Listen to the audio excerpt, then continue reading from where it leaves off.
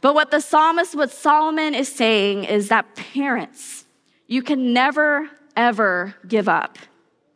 It is an actual war because we have an enemy that wants to steal, kill, and destroy anything that is good or godly in your kids' lives. You are warriors for the sake of your children. This does not mean that you fight with them. It means you never stop fighting for them.